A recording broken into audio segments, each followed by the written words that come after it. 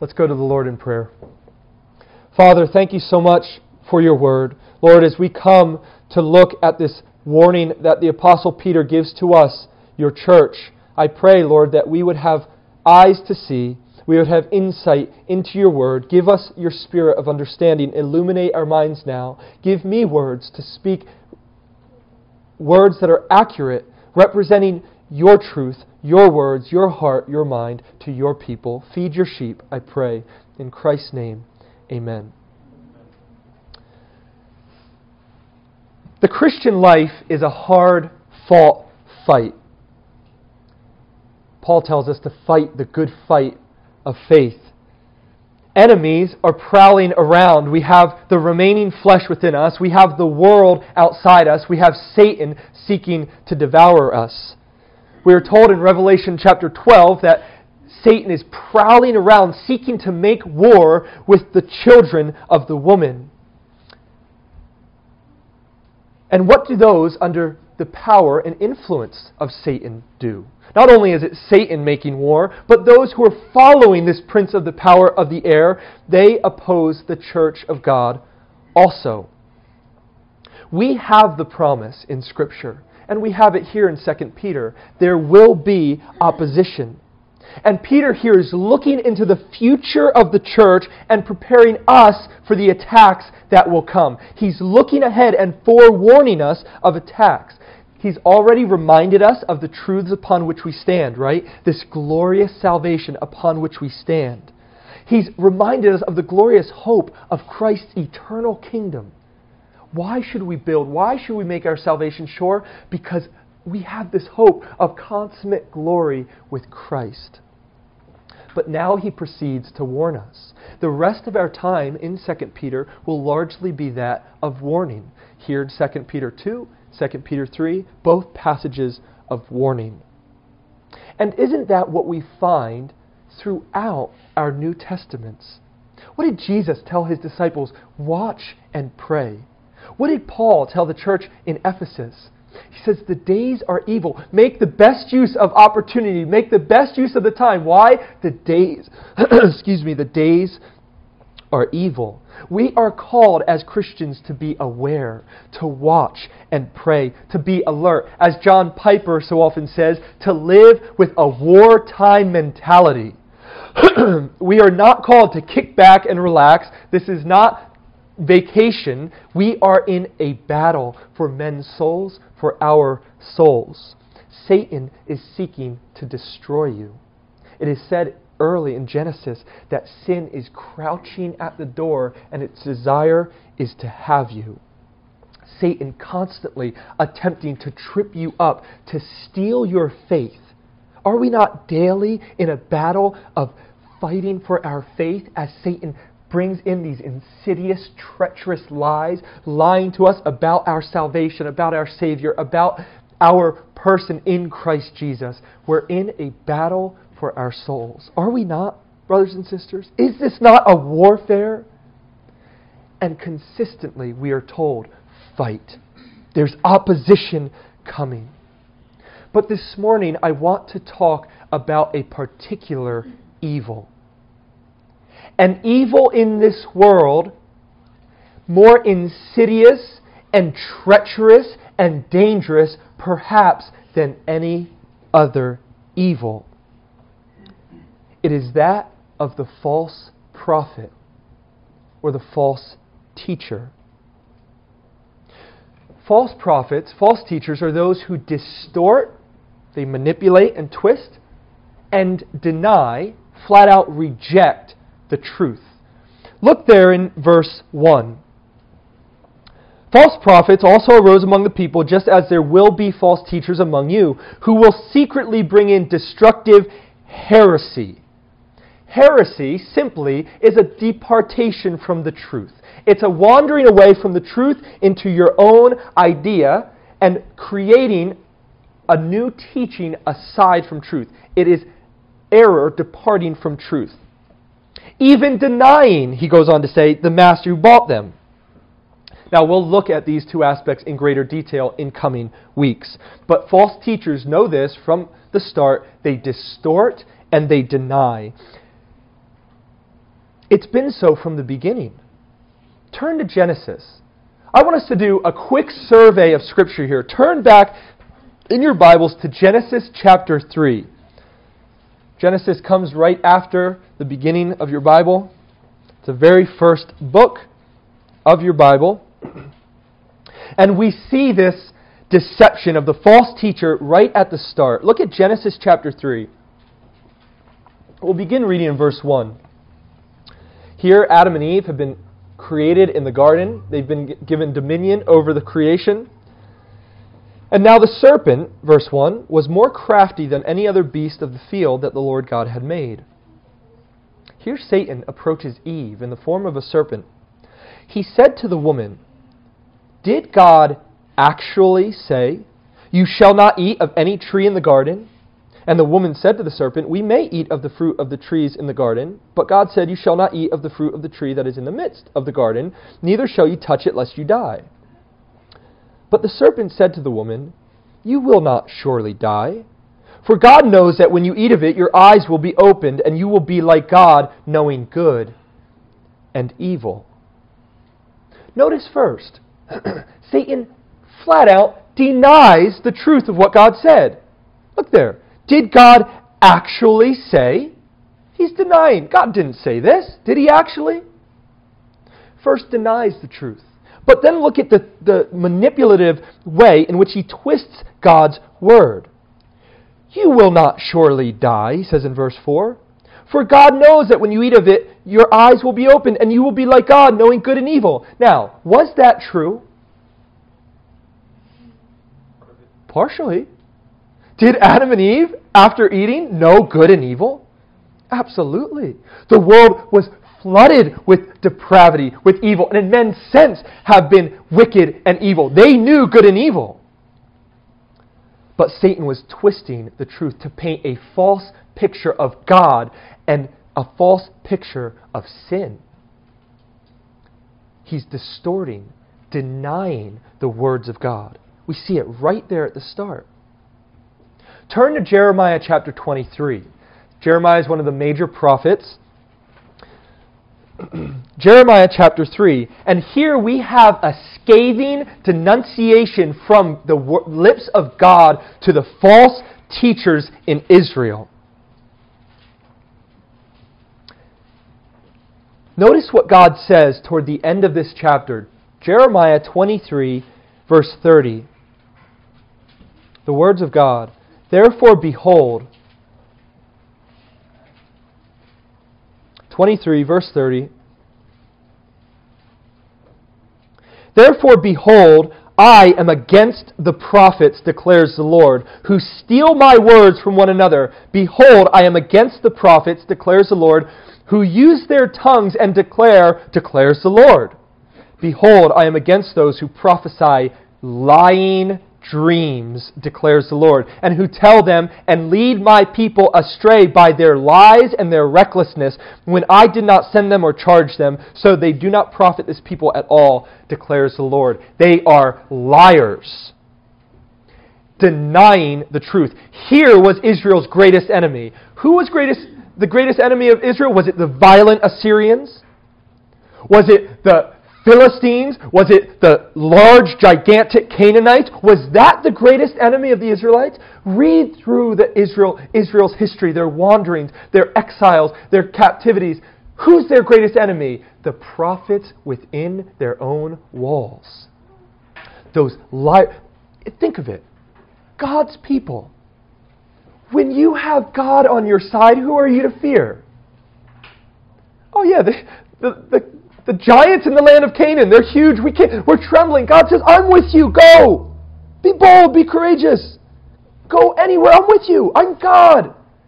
You look, when you have an enemy outside, Christian, you have nothing to fear. God is on your side.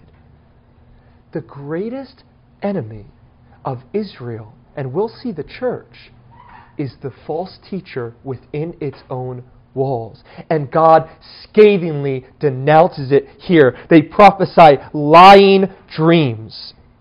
But then look at verse 36. "But the burden of the Lord you shall mention no more, for the burden is every man's own word." And notice what he says. and you pervert the words of the living God, the Lord of hosts, our God. There it is, the distortion of the truth. Not just flat out lies, but they also pervert, they twist, they transform the words of God with their deception. We have it through Israel's history. Or perhaps think of Jesus. Who was Jesus consistently, almost constantly coming up against? The devil, the Pharisees. It was the religious Pharisees, the scribes. Turn with me to Matthew chapter 15. Now we get into Jesus' earthly ministry. Matthew chapter 15.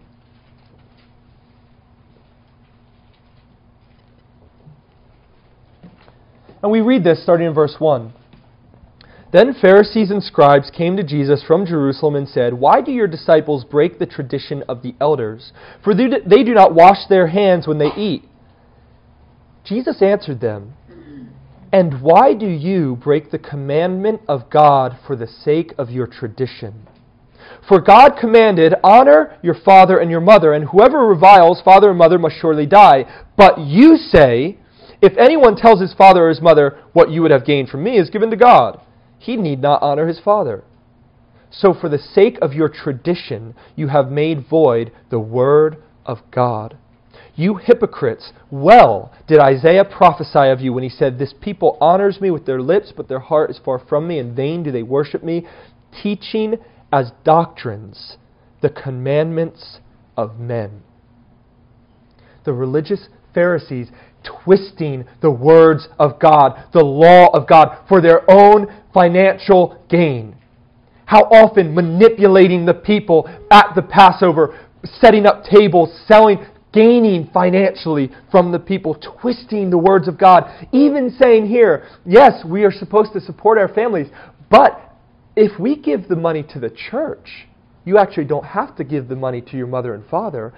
We can twist the scripture around for our own gain. And Jesus Christ says you teach as doctrines the commandments of men.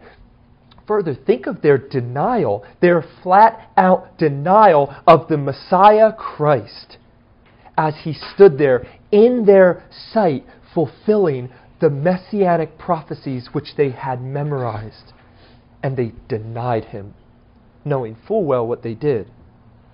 Again, the false teaching of the Pharisees and scribes, distorting and denying the truth. It was with Christ in his time. But this did not end even with Jesus. Upon Jesus' death, burial, resurrection, the false teaching did not go away. Turn with me to Galatians chapter 3. Galatians chapter 1. The Apostle Paul also was hounded by false teachers as he went place to place visiting the churches and preaching the gospel. Galatians chapter 1, beginning in verse 6, he says to the Galatian church, "I am astonished that you are so quickly deserting him who called you in the grace of Christ and are turning to a different gospel. Not that there is another one, but there are some who trouble you and want to distort the gospel of Christ. But even if we or an angel from heaven should preach to you a gospel contrary to the one we preach to you, let him be accursed. As we have said before, so now I say again, if anyone is preaching to you a gospel contrary to the one you received, let him be accursed." Here the Apostle Paul going church to church, preaching Christ crucified, preaching this glorious message. And who were on his heels? The Judaizers coming along saying, "Oh yes, you must have Christ, but you must add to it circumcision as well. Jesus plus something." An absolute distortion of the gospel. An absolute denial of the sufficiency of Christ's gospel. These false teachers hounded the Apostle Paul. Finally, turn to Revelation. Now we're at the last book in the Bible.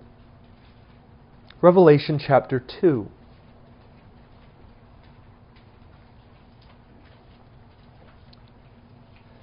Here Jesus Christ is giving a word to John for the churches, and he speaks to the church of Pergamum, and he tells them this in verse 13. "I know where you dwell, where Satan's throne is. Yet you hold fast my name, and you did not deny my faith, even in the days of Antipas, my faithful witness, who was killed among you, where Satan dwells. But I have a few things against you. You have some there who hold the teaching of Balaam, who taught Balak to put a stumbling block before the sons of Israel, so that they might eat food sacrificed to idols and practice sexual immorality. So also you have some who hold the teaching of the Nicolaitans. Therefore repent. If not, I will come to you soon and war against them with the sword of my mouth. Here we have the New Testament church, commended by Christ for holding fast. And yet he has something against them. What is it? They put up with the false teaching in their midst. We'll look at Balaam in 2 Peter. There little is known about the Nicolaitans, although men theorize from history. But we know that it's false teaching among the church. And so there we have it. From Genesis to Revelation, we have this promise that there will be opposition in the form of false teaching. It's been the pattern from the start of creation. A constant barrage of false teaching all throughout. Wherever you have truth, you will have error. Why? Because Satan is prowling around like a roaring lion, seeking those whom he may devour. And so we come to our text in 2 Peter. Peter's looking into the future. He's preparing us for this attack. And if I can just say as an aside, for your own understanding of Scripture, to take a passage like 2 Peter, speaking about the false prophets, and to put it as a puzzle piece into the meta-narrative, the big picture of Scripture, biblical theology. Here we have the themes, different themes from beginning to end. Here, this passage that we consider this morning, placed into the meta-narrative of Scripture, the entire theme from beginning to end, it fits perfectly in as the pattern as it's always been and always will be. We see this theme. This is helping us to have what you could say is a unified Bible. This is not just information here and there, just, here's a tidbit of wisdom, here's a tidbit of wisdom. Our Scriptures, our Bible from start to finish is unified. It's one of the glorious truths about Scripture as we look at it as God's Word, and it ought to be. If this is God's Word, it ought to be unified from start to finish. But this is a portrait of the biblical narrative. And Peter's preparing us for this. He says it's always been, it always will be. Now, as I approach this chapter, and the reason I read the entirety of the chapter, I want to approach this and preach through this chapter logically, rather than chronologically. So as we've been kind of going verse by verse, I want to take this one concept by concept, because we'll see, and the reason why I read the whole thing, Peter may start a thought about the false teacher in the beginning. He may touch on it slightly in the middle and then come back to it at the end. And he's doing that all throughout. These concepts are interwoven. So as I preach through this chapter, I want to do it just conceptually, not chronologically, verse by verse. So we'll look at different verses as we go through. Together it forms a complete thought, but it's not necessarily chronological. And so this morning I want us to consider 3 simple points. We will look first at the homegrown origin of the false teacher. The homegrown origin of the false teachers. Secondly, we'll consider their insidious or treacherously dangerous manner. The insidious manner of the false teachers. And thirdly, finally, we'll consider the popular appeal of the false teacher. So first, the homegrown origin of the false teachers. If you're back with me in 2 Peter chapter 2, look there at verse 1. But false prophets also arose among the people. They will arise from among you, Peter says. This is the dangerous nature of it. They are not just going to be on the outside. Yes, they are on the outside, and we can see them even today, can we not? You flick on TBN, you see the likes of the Osteen, the Hinn, the Jakes. You see these men, and they're kind of out there, the untouchables in the TV world, and they seem to be outside the church. Certainly, false teachers will come from outside. But they will not just come from outside. Peter is here telling us that many will arise from within. Listen to a similar warning of the Apostle Paul. Don't turn there, but listen to the Apostle Paul. Speaking to the Ephesian church, he says this in Acts chapter 20. Pay careful attention to yourselves and to all the flock in which the Holy Spirit has made you overseers, to care for the church of God, which he obtained with his own blood. I know that after my departure, fierce wolves will come in among you, not sparing the flock. And from among your own selves will arise men speaking twisted things to draw away the disciples after them. Paul says, guys, when I leave, I know from among your own selves men will arise speaking twisted distortions of the truth. They are fierce, ravenous wolves. What are the Christians called? The sheep, right? Jesus Christ is the shepherd. He knows his sheep. His sheep know him. He calls them. He says, using that same analogy, fierce wolves, ravenous wolves will come in among you. Now this will happen in one of two ways. If you think about it, they will either come in with an agenda, right? They will come in knowing themselves, I am a false teacher, I have an agenda, I am going to go in, become part of them, and propagate my agenda and lead some astray. We see that in 2 Corinthians 11. Paul warns of false apostles coming in. They claim to be apostles. They're false apostles. They're deceitful workmen. They're disguising themselves as apostles of Christ. There's an intentionality. They're coming in with that express purpose. That's one way for them to arise among us, is it not? They come in with this agenda.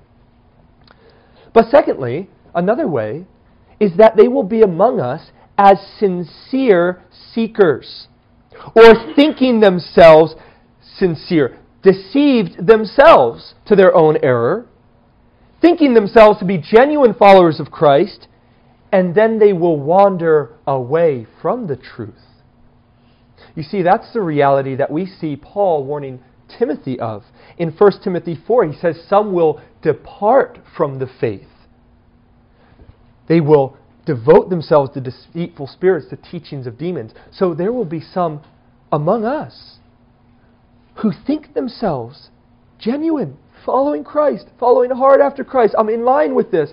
And from that point, they will depart from the faith. Having thought themselves to be genuine believers, they departed away from it. And so what are we to do? What's an application there? Well, I suggest that this calls not for a paranoia and a skepticism of one another. Not looking with slanted eyes at one another thinking, I wonder who it could be. I'm going to find them out. But rather it calls for vigilance. Talking in the first hour from James about action, right? It calls for vigilance, for action. You say, vigilance toward what? Or vigilance toward whom? Well, vigilance toward two things. First, against sin in your own life. Christian, when you read this, that false teachers will arise from among us, first, it ought to cause you to be vigilantly aware and examining yourself for sin. Do you remember the Last Supper? When Christ is speaking to his disciples and he says, the hand of the one who will betray me is at this table. What did they say? Did they go, who is it? What did they initially say? Is it I? Is it I, Lord? Immediate self-examination. Paul tells some will depart from the faith. Examine yourself. Look here. Be vigilant. If you want not to depart from the faith, what does that require? A vigilance against sin in your own life. A violence against sin. Any sin that crops up in your life, you are violent against it. That's number one. A call to vigilance.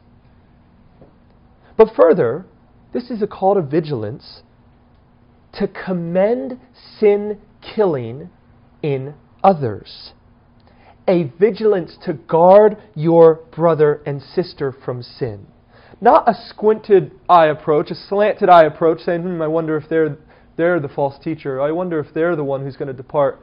but having a vigilance from love for them, exhorting one another daily that no one may be hardened by deceitfulness of sin, right? Exhorting one another that none here would be counted among those who departed from the faith, devoting themselves to deceitful spirits, because we're vigilantly loving one another, caring for one another. You could say spiritually intentional relationships, right?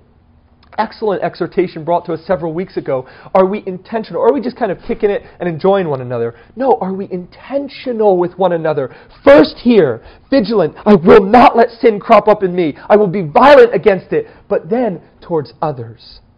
So this fact that the origin of false teachers is primarily homegrown within us calls us to vigilance. Not a paranoia, not a skepticism where we don't trust each other and hold back. But we're first vigilant towards sin in us. And we're vigilant in love, in commending sin killing in others. So that's the homegrown origin of the false teachers. Let's consider, secondly, the insidious or treacherous manner of false teachers. We will consider in chapter 3 the scoffers, right?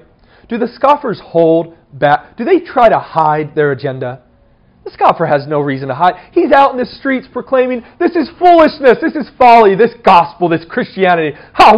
What silliness is this? Look at those weak people who need a crutch hanging on Christianity. They're not trying to hide it. They're bold, they're brash, they come out and just spew it. They wear their agenda on their sleeve. But one of the reasons that false teaching is so dangerous is because it's not so blatant. They attack in a different way. This word insidious has the idea of secret. It slips in. It's insidious because you don't quite, it's treacherous. You tell me this. You're walking along and there's a cliff and there's 16 signs that are bright orange. They say warning cliff. There's a fence there, warning cliff. Is that a treacherous cliff? You see it, so you go the other way. What's treacherous when you're in the dark, you're walking, and you know, I don't know where my feet, and there's the cliff. That's treacherous. Why? Because it catches you unaware. The manner of the false teachers is insidious. It's treacherous. And it's treacherous in 4 ways. Consider first, it's secretive. Look at verse 1. False prophets also arose among the people, just as there will be false teachers among you who will secretly bring in destructive heresies. Their method or manner is crafty and stealthy. They have crept in unnoticed, Jude says. Crept in unnoticed. Nobody even noticed where they came from. I want to give you an illustration. In March of 2007, Israel, the nation of Israel, suspected that Syria was building a nuclear reactor to build an atomic bomb.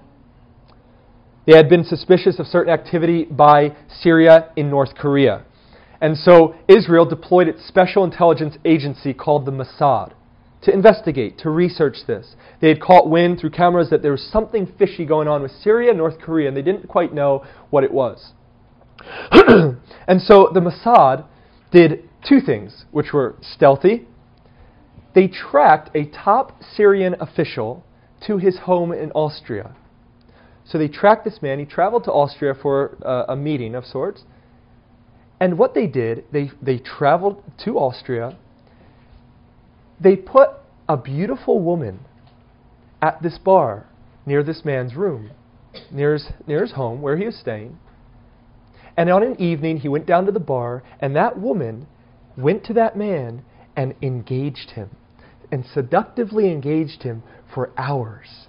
And as he's being wrapped in by this woman at the bar, he's infatuated with this beautiful woman. Mossad agents are sneaking into his room, into the most intimate inner chamber of his home, going to his computer, putting a chip in, taking all of the information out. They leave. As soon as they leave, they signal the woman at the bar, got it, we're clear. She says, all right, see you later, walks off. And the guy's left puzzled, wondering, what was that? Thinks nothing of it, goes back, and now they've gained all of the intelligence, hundreds of documents, pictures of everything they need from this top Syrian official. They crept in unnoticed. How? They send a little distraction, Keep him occupied. Didn't know a thing happened. He didn't come back. Didn't think anything of it. And now they've gained this information. That was the first thing they did.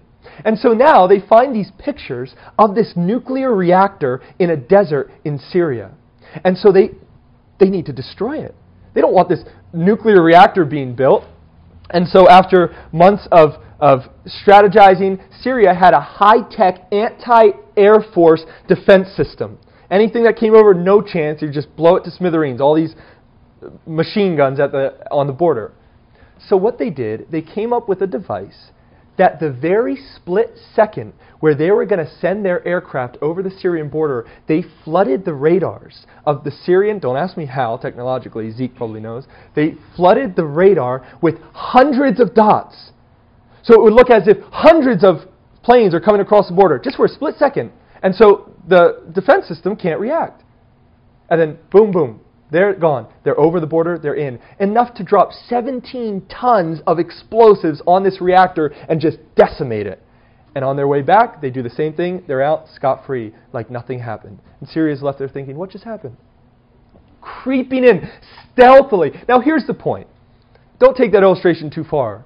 But there's deception. They're creeping in unnoticed. There's stealth. There's scheming going on here. This, by any man's estimation, was a masterfully crafted plan. Was it not? And behind the false teachers, there is a masterfully crafty mind. The mind of Satan. Thinking, scheming of ways that he can creep in unnoticed. How can I distract? How can I confuse? How can I shine the bright light? How can I get in among them to drop my explosives, to steal my information? How can I accomplish my mission? Well, the point is clear. False teachers work secretively, going under the radar, using distractions from the truth to hide and mask their intentions. And Peter's warning us. And so we think, well, what does this look? Translate this to today. Oftentimes, the false teacher is the liked, the personable, the one no one would suspect. The one, when he speaks, doesn't come out and blatantly proclaim error. Jesus Christ is not God. And we go, whoa, buddy, okay, you're wrong. But making small, tiny little twists. If you think of Paul's warning to Timothy in 1 Timothy 4, you know what he says? These demonic, following these teachings of demons. You think, oh my, what is it? What these teachings of demons, what is it? He says, oh, they just deny certain foods. You can't eat certain foods. Oh, and they can't get married here. This person can't get married here. Just little twists of the truth. He said, oh yeah, Christ is real, Christ is true, but in order to have Christ, you just can't have this food. You can't eat this food. Or like the Judaizers, oh, you've got to be circumcised as well. Little twists to the truth, little distortions, coming in as the least suspected person. They gain trust and a good reputation in order to achieve their damnable ends. That's the first insidious manner of the false teachers. It's secretive. They creep in unnoticed. But consider, secondly, sensually. Look at verse 2. Many will follow their sensuality. And then shoot your eyes down to verse 18. For, speaking loud boasts of folly, they entice by sensual passions of the flesh those who are barely escaping from those who live in error. The word sensuality, it means unbridled lust, excesses, licentiousness, lasciviousness, wantonness, outrageousness. It's just shameless, it's just indulgence. It's the same word, look there in verse 7, used to describe the wickedness of Sodom and Gomorrah. And if we know anything about Sodom and Gomorrah, it was just wanton, open, reveling in their sin. It's unbridled lust, giving in to their every craving, being driven by them. So how do we see this today? Well, to be specific, this is the core message of the health, wealth, and prosperity teaching. How many people want their cake and to eat it too? They want their sin, or I guess they want heaven. They don't want hell, certainly, so they want heaven. But they want their sin. They want to indulge in this life. They want to be okay with God and indulge in their sin. Health, wealth, and prosperity. They want their reward now. They want it now. Your best life now. Instead of storing up treasures in heaven. How can God serve me and my needs today? And you know what you see among these teachers? Sexual immorality, indulgent lifestyles, indulging in the treasures of this earth, the lust of the eyes, the pride of life. We'll consider that in greater detail in coming weeks when we look at the lifestyle of these false teachers from this chapter. But know this, it's absolutely opposite to God's Word. Turn to Luke chapter 16. Let's sit and think about this health, wealth, and prosperity gospel for a second from Scripture. This indulgent lifestyle of living for the flesh, living for the now. Luke chapter 16, and we know it well, the story of the rich man and Lazarus. Let's read it, starting in verse 19. There was a rich man who was clothed in purple and fine linen, who feasted sumptuously every day. And at his gate was laid a poor man named Lazarus, covered with sores, who desired to be fed with what fell from the rich man's table. Moreover, even the dogs came and licked his sores.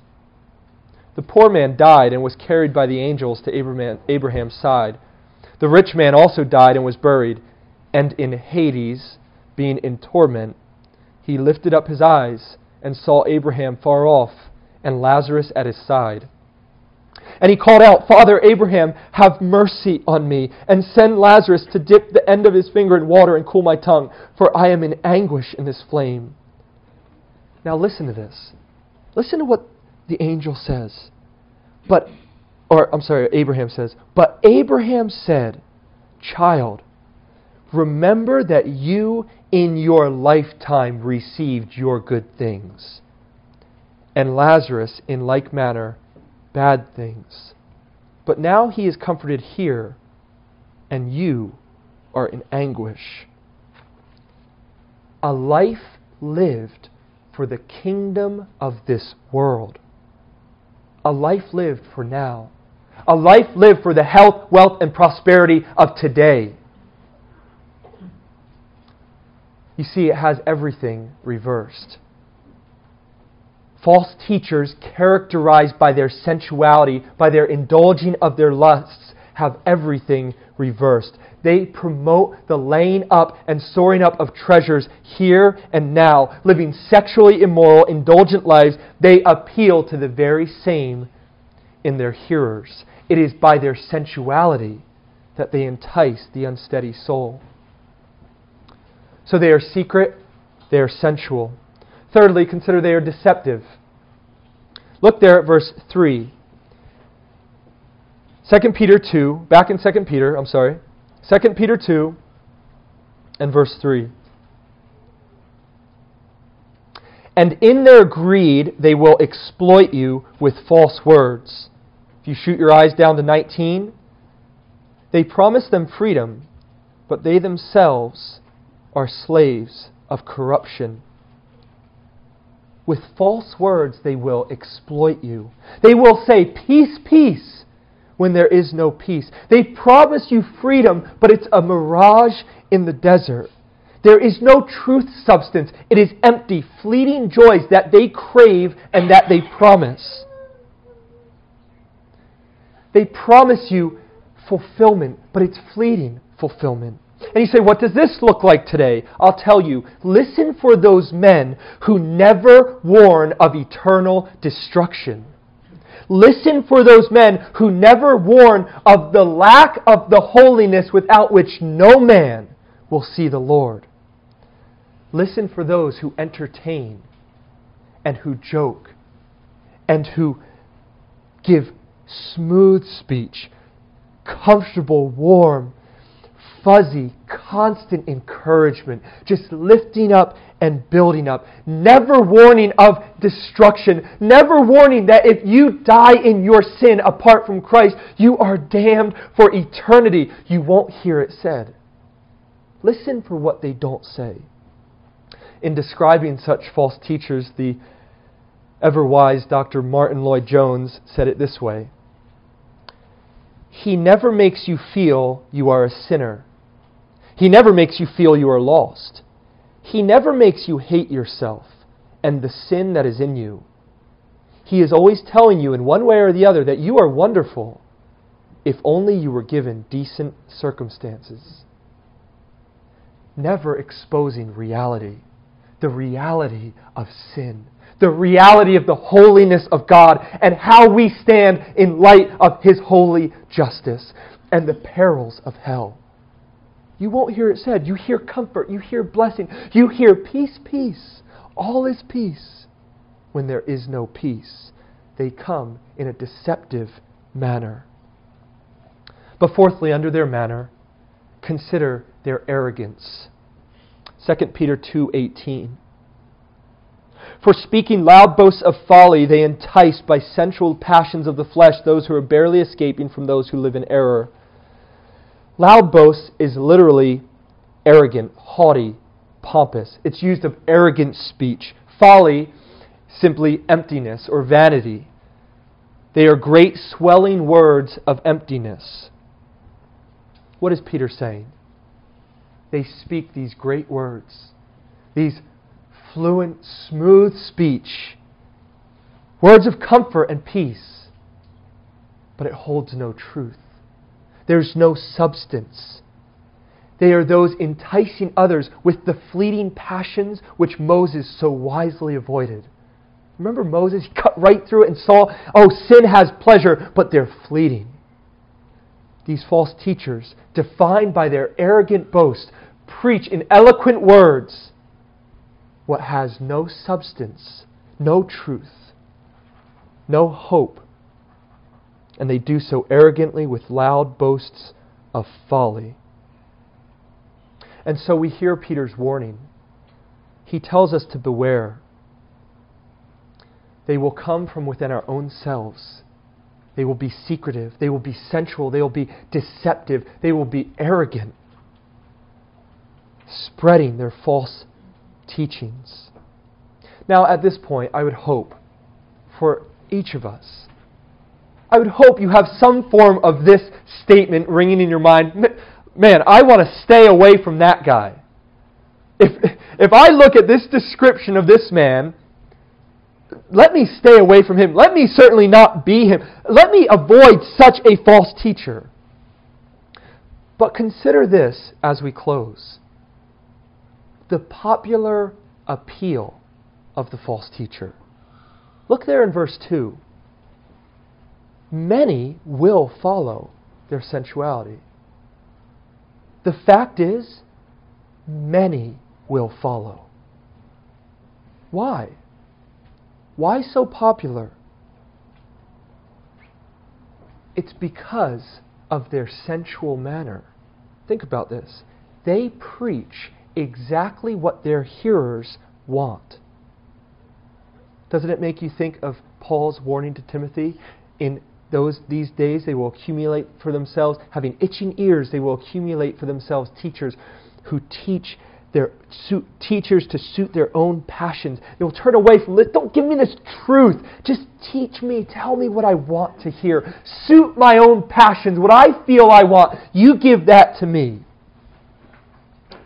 And so the question to us this morning is, will you steer clear? Will you? You hear their description. We're going to speak of their inevitable ruin. If you noticed as we read, the destruction being held for them. And you say, oh man, I'm definitely staying away from that guy. But will you really stay away from that guy? Think about it. The answer to that question lies in your desires. What do you desire? Those who fall prey, those who are in the category of many will follow, you know who they are? They are those unsteady souls. They want so many things, but they don't want Christ. They desire so many things, so many sensual pleasures, so much. They want freedom. I want freedom from hell, absolutely. And I want peace, and I want comfort, and I want satisfaction. But do you want Christ? Is Christ for you the be-all and end-all? Is He your all in all? Can you, like the psalmist, say, whom have I in heaven but you? What on earth do I desire besides you? Is it your desire, truly?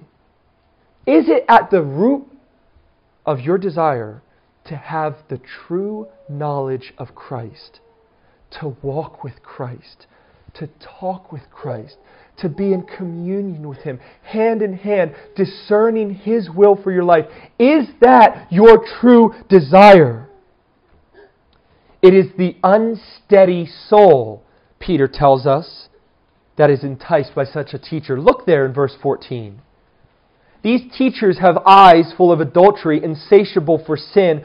Who do they entice, Peter? The unsteady soul. Unsteady, vacillating. You're unstable. You're being tossed to and fro by every wind of doctrine. You're not looking unto Jesus, keeping your eyes fixated upon the one by whom and through whom you must be saved. You're here, you're looking, you're wandering, you're seeking satisfaction. How will we be delivered from this attack, you ask? Oh, we'll go into it in greater depth. But you want to know how you're going to steer clear of this guy? Look at your desires. Do you desire Christ? Are you stabilized in Christ? Eyes fixated upon your Savior. My flesh may come, my flesh may fail, my riches may come, comfort may come or go, trials come and go, but I've got Christ. I'm looking unto Jesus and I'm following hard after Him. I want to grow into His likeness. I want to be built up in holiness, conformed to His image. I'm following Christ. I just want to know Him. Or are you after the benefits that you see in the Christians? Well, they have peace, and I want peace. They seem to be satisfied. I want satisfaction. They don't have conflicts among them, so I don't want conflicts. And they seem to have financial prosperity. They're not wanting, and they're taken care of. So I want that. So let me fall under this Christian teaching so I can get all my desires. That is the unsteady soul that gets led away by the false teacher, because he comes in and you know what he says to you? Oh, I want those things too. And we can have it if we go here. And your desires lead you astray. It's the one looking unto Jesus. Brothers and sisters, the danger is from within. It's from within our own hearts. It's from within our own midst.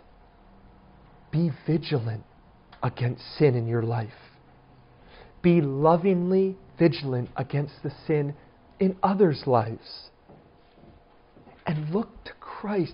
Don't look to what you can gain. Don't look to these sensual passions. Find your all in Him.